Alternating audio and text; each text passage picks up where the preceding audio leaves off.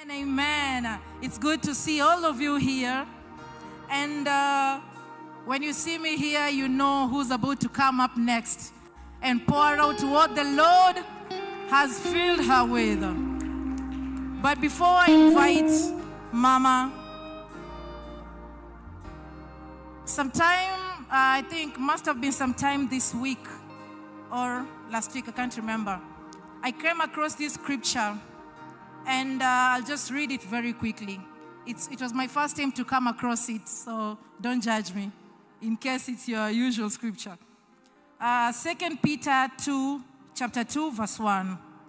But there were also false prophets among the people, even as there will be false teachers among you, who will secretly bring in destructive heresies, even denying the Lord who bought them, and bring on themselves swift destruction. And this morning, when I was asking the Holy Spirit, now what am I going to say during this introduction? Because apparently there's a time I set a standard. So, and the Holy Spirit told me this thing. He told me, yes, it is good to be vigilant of false teachers. But what is actually more important is to be vigilant of the teachers of truth, of those that shall guide our steps. We can't live our lives being scared of false doctrines and not seek truth, not speak the word that is life to us. So, ladies and gentlemen, with a standing ovation, let's welcome a teacher of truth, a teacher of life, none other than Mama Salma Lutuka for Wisdom Nuggets. Welcome, Mama. Thank you. Thank you. Praise the Lord, church. Good morning. How are you today? Let us have our seats and enjoy this short session that we shall have. Welcome to, I think that should be Miss Rachel saying, welcome to Wisdom Nuggets. Yes. And I will leave for you to take over. Okay. Welcome to Wisdom Nuggets. Are you excited? It's always a wonderful time to hear Mama get into the practical part of the word, sharing your own experiences and literally bringing the word of God to life and to make it in a relatable way. So, Mama, today, there's this thing that I've been thinking and pondering on. We've had so many teachings, so many preachings about what we confess with our mouths. And it's a good teaching, of course it is, because it's biblical. But can we talk about the mind, the power of the mind, and what actually goes on? Because if we just keep talking, confessing well, but the mind has not been transformed, then it is in vain. And there's this thing that I learned about called a placebo effect. A placebo effect is a temporary effect. It comes from a placebo drug. A placebo drug gives temporary satisfaction, temporary, or we call fake treatment.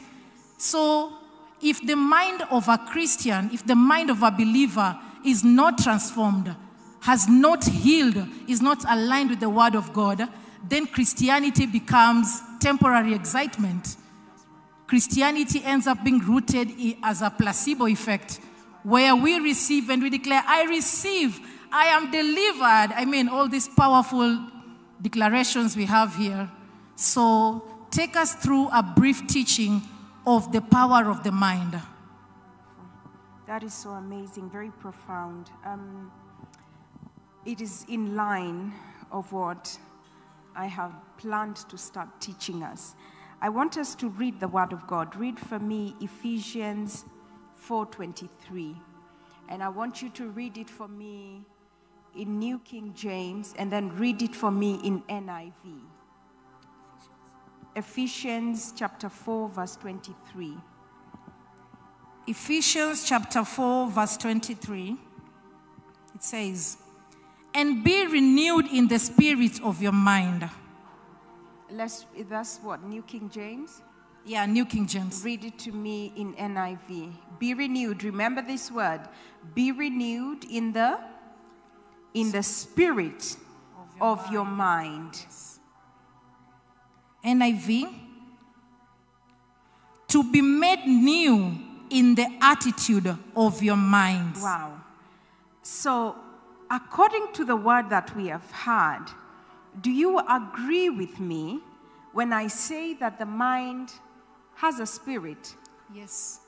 And the mind has an attitude? Yes. Am I right? Yes. So, the mind, our spirit man, is fed through what we do in our everyday life, what we do that concerns our spirituality.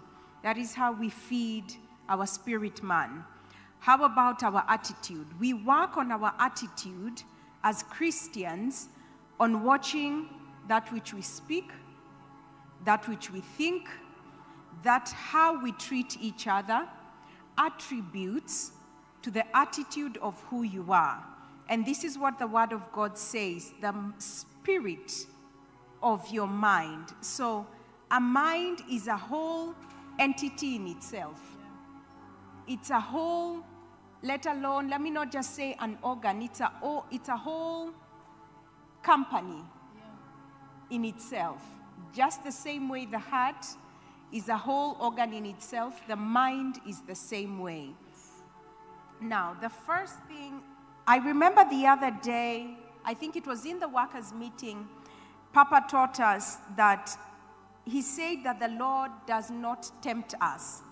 That is what the Bible says. Do you agree with me? But the Lord tests us. The Lord tests us. Let us read his word in Jeremiah 20:12. Now let us start with Jeremiah 11:20. Jeremiah chapter 11 verse 20. And the Bible says,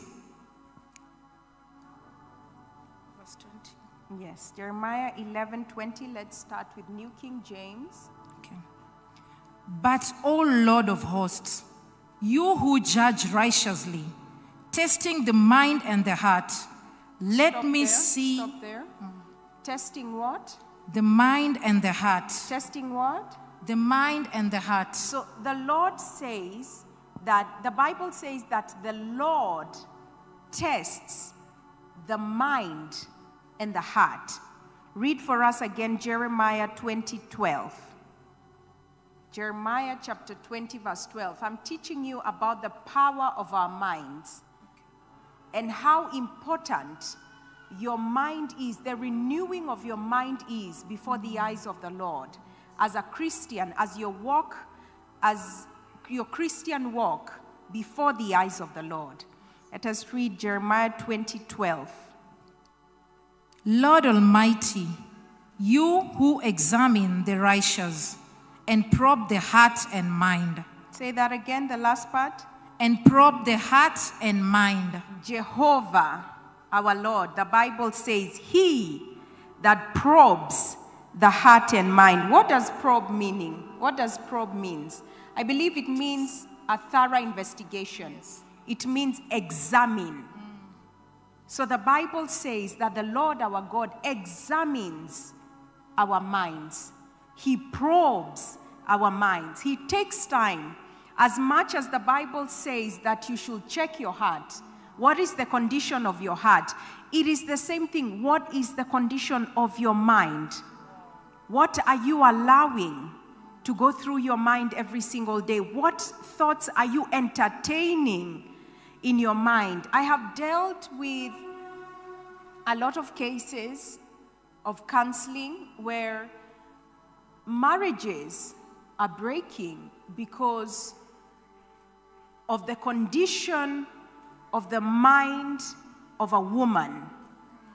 What are you allowing to go through your mind? I have dealt with situations where sexual immoral thoughts have stuck in the minds of people, that your mind is contaminated, your mind is spoiled because of what, and all this comes from what you see. The Bible says we receive light through our eyes. It is through the eyes that we receive the light. And the Bible says, if there is darkness in your eyes, then your whole body is full of darkness. So it starts with your eyes, your naked eyes. What are you allowing to see? What are you accepting? The other day, I was teaching my children. My eldest son came and told me, Mom, I was playing football, and his friend came to him and said, Jedediah, I think he was having waffles without chocolate syrup. So the boy came and told him that you're weird because you're not having chocolate syrup on your... And he was very puzzled because these are not words that we use in the house. I watch all the people around my children know that they should examine their words before they utter any words to my children.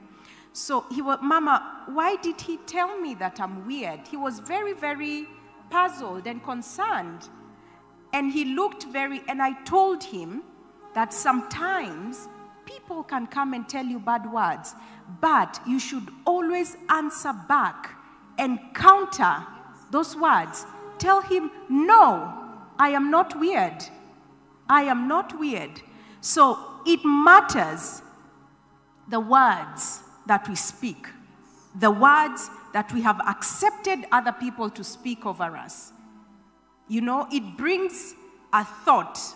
As it enters into your ear, it brings a thought into your mind, and that thought sticks there.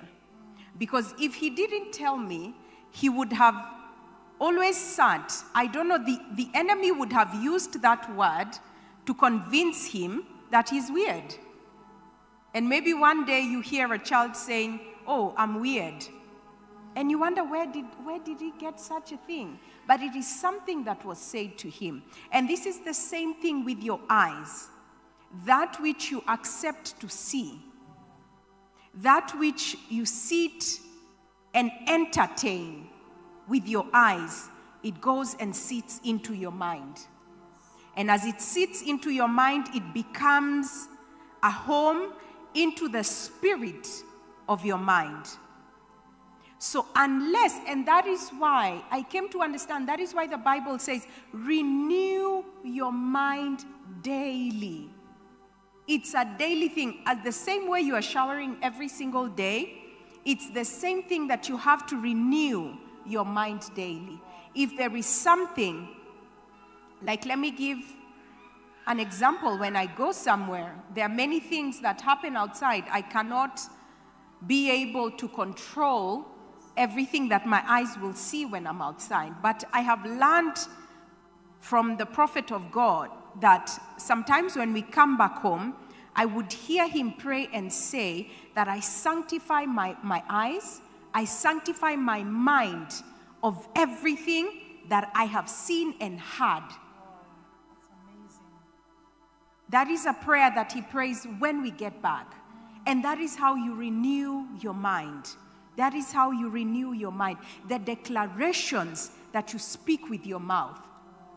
And then another power that is needed to the mind is self-discipline. Self-discipline. The moment you sit down, you have some free time, and you're idle.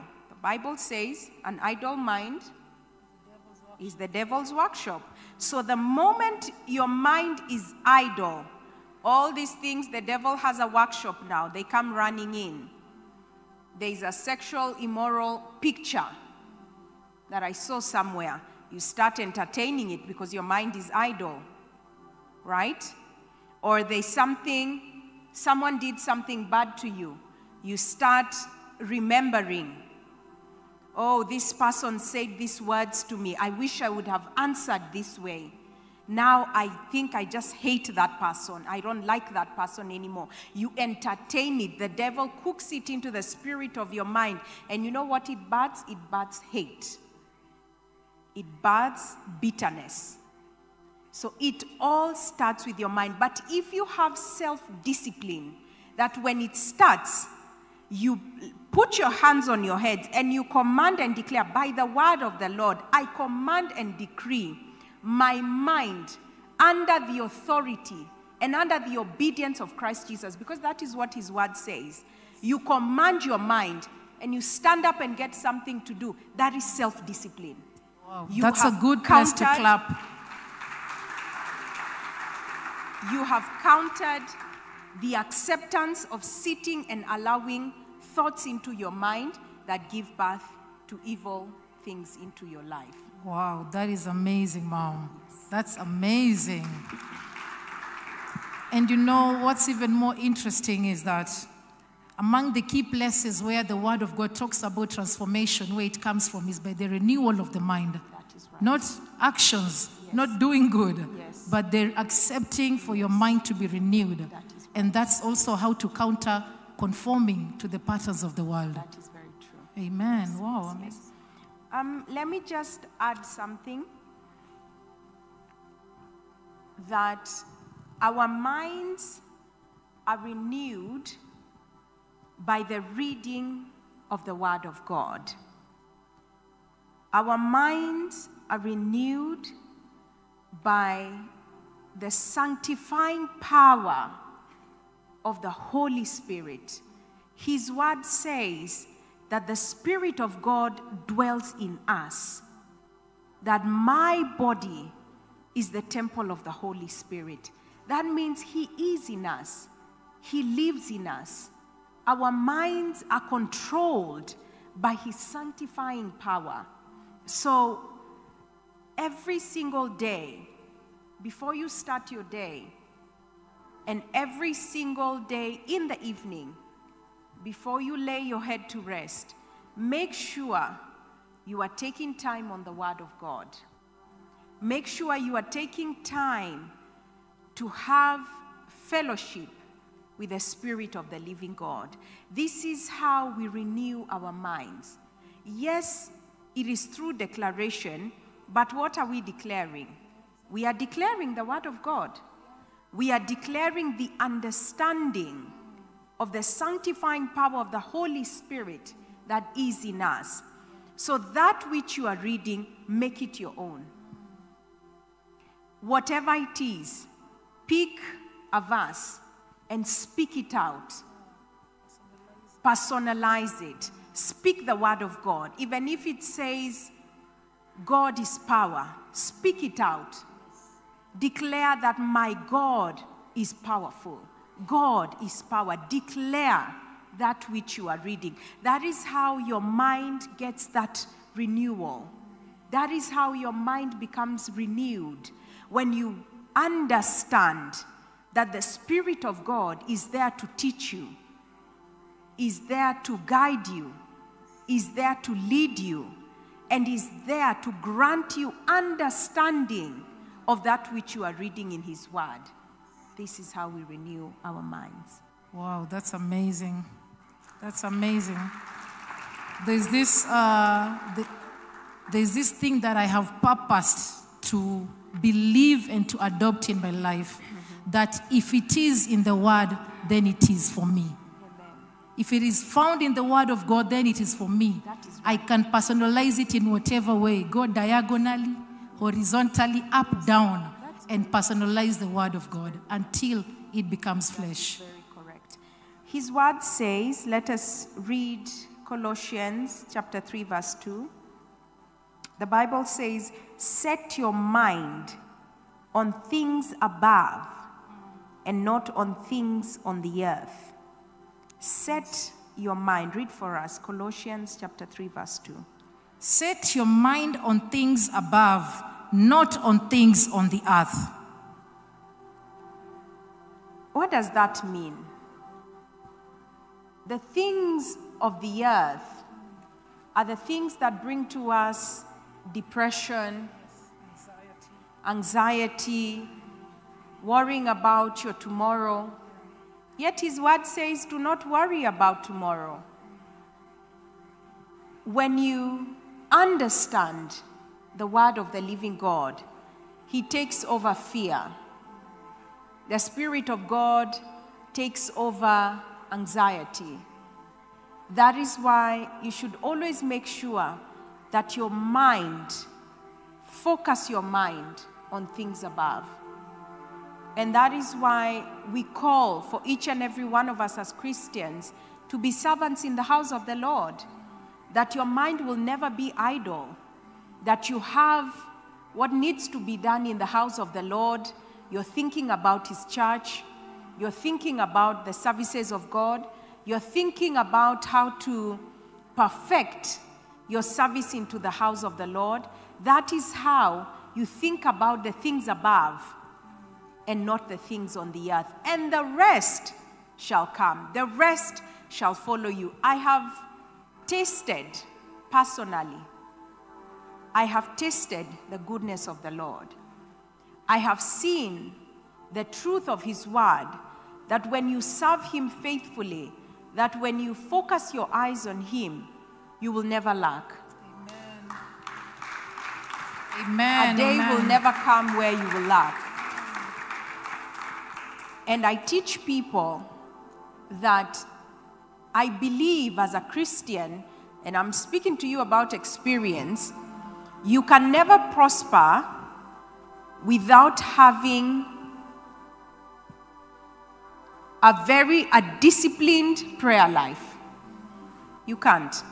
Yes, the prosperity will come, the money will come, but trust you me, it will fly out of your hands. Prosperity is kept by the power of prayer, by the discipline of a prayerful life. Every single day, when I take my time, when I have that discipline, it doesn't matter how busy I am, what I need to do, it's my time to pray. I am going to pray because I know that through this, I will always have prosperity in my hands. I will not lack. My hands will lack nothing good. So this is a key that I also teach all of us. And I want us to read one more scripture. And then I'll give you 3 points which I want us to note down, to work on. 1 Peter chapter 1 verse 13. 1 Peter chapter 1 verse 13. 13. I will read. Therefore, gird up the loins of your mind. Right there. The Bible says, gird up the loins of your mind. Of your mind. Gird up. I believe gird up means it's almost like a war. You're getting yourself ready. Alert. You're preparing your mind. You're alert. Gird up the loins of your mind. How do we do that? Let me give you 3 points. Number 1, deal with the loose ends that exist in our minds and emotions. Your emotions are connected to your mind. Any emotions that you get, anger, happiness, they are manufactured from your mind. It comes from your mind. So I want you to deal with the loose ends. Are there any loose ends in your mind? Is there something that you know triggers you to anger? Deal with it through the Word of God, through allowing the Spirit of God, as I said, the sanctifying power of the Spirit of God to cleanse you in that. And through that, your emotions, you will never be moved by what someone says or what they do to you. No. I have noticed that the more you soak yourself in the Lord, the more you come out of being a worldly person, the more you become spiritual, the more you anger many people. I have noticed that for no apparent reason, I could go to a store. The other day, I went with Papa. Where was it? let me not spoil for them and say where it is, somewhere, and he needed help. I mean, it was just very genuine, simple help. And the lady we found there, and she happens to be a manager, was absolutely rude for no reason whatsoever. I mean, unprovoked. Didn't want to help him. And you know, for him, he doesn't know how to fight back. He's very calm. So he'll be very calm, and people can easily bully him. And that now brings my true self. I am ready to fight. That's when you step in. Yes, that's when I step in. And sometimes when maybe I'm away, he'll give me that eye of, I'm not okay, could you help me? And I always know that eye, and I always come very quickly. True helper. Yes, so I came, and I asked him, are you okay? Did you get the help? And he just looked straight at the lady, and the lady looked very angry, like she just didn't want help, like she was just being very rude. So he explained to me and said, she says that she can't help me because of this. So I looked at her, and I was ready to fight. But the Spirit of God calmed me down, and instead started teaching me in that situation that it is the demons in her that have been shaken up. Yes, they are rioting. They're like, we want to anger this person, this servant of God. We don't want him to have peace, so talk bad at him. Do not help him. Wow. So straight away, the Spirit of God ministered to me. Do not fight back. Do not come up with that thing I know you're good at. Do not. But just calm down and just get him out of the situation. So I spoke to the lady and I told her, every single time you guys tell him this thing, he seems to not be able to get the help that he needs from you guys, and my choice will be to pull him out of this company. And I told him, that's okay, if you can't give us the help. I just told him, it's fine, I'll sort it out when you're not here. I took his belongings away from the lady, gave them back to him, and I told him, let's leave. Very, very calmly. And when we were outside, and he was looking at me like, I was waiting for you.